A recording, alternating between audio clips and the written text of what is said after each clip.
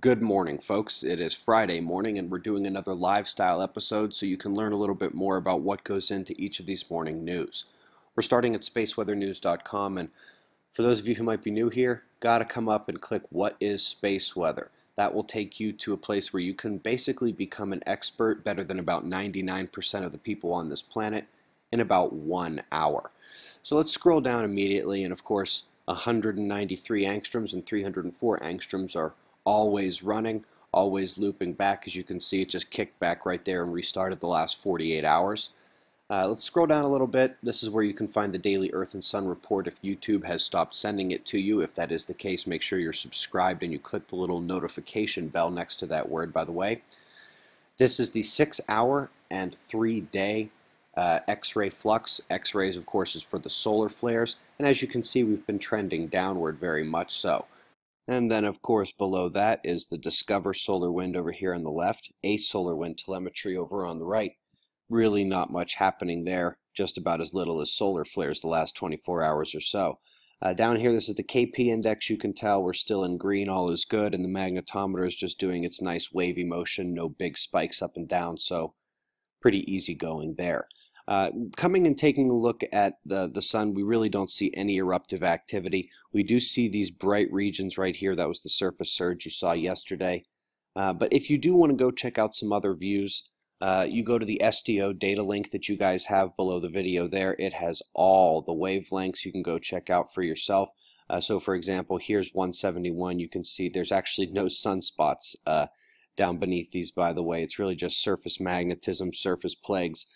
The Earth facing quiet really crushed those.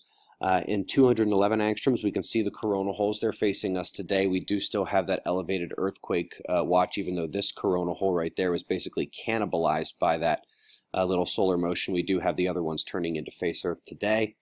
And coming back here, if you did want to go check out the sunspots, you come down and you use these four. But you can see here, and I won't even click on it. I can just zoom in.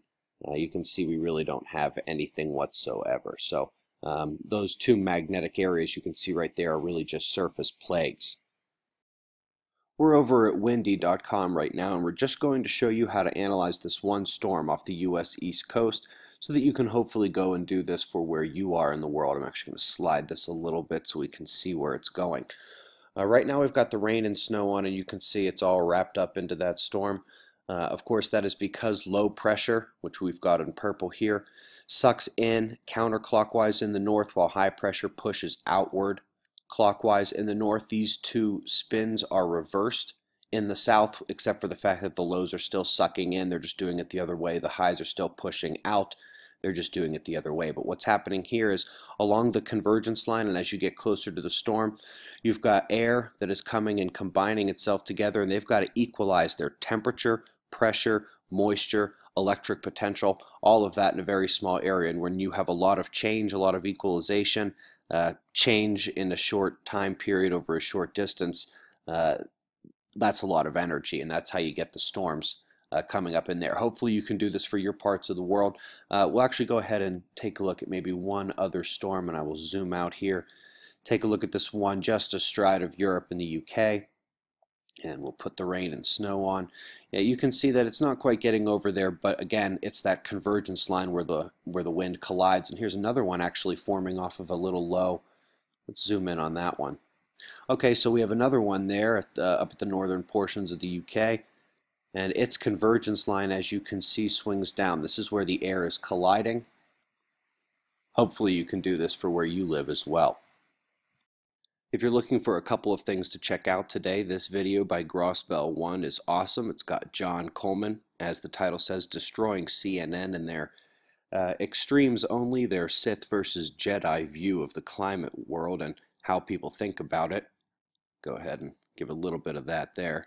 I resent you calling me a denier. That is a word meant to put me down. I'm a skeptic about climate change, and I want to make it darn clear Mr. Kenny's not a scientist. I am. He's the CEO of the Weather Channel now. I was the founder of the Weather Channel, not the co-founder. And I'm glad you did, because I am addicted to the Weather Channel. I watch a lot of cable news. Now. Yeah, after the nice little interruption there. Anyway, really fun little video to watch there. If you're looking for something a little bit more scientific, since we're talking about climate there. Here's something a little bit more scientific.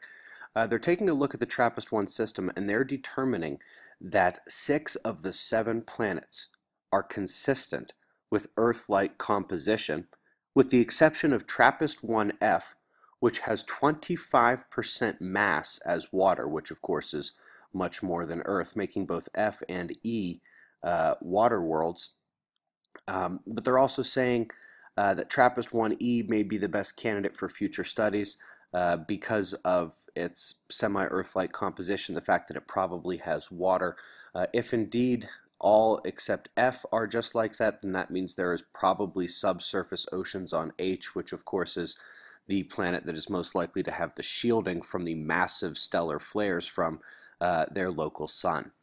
You know, John Coleman even showed up at OTF 2017, was one of the best conversationalists I've ever met. We hope to see you all out at 2018 in the new Valley of the Sun, President's Day weekend in Albuquerque. Head over to observatoryproject.com. Remember that the first person to correctly predict a magnitude 7 or higher earthquake at quakewatch.net gets $400 and a ticket to the upcoming conference. And how do we do these morning news for free each day? Support from your suspiciousobservers.org memberships. In 6 days, one lucky member will win 2 tickets, hotel, and some travel help. We greatly appreciate your support. I hope the wind map and space weather portions were informative today. Eyes open, no fear. Be safe, everyone.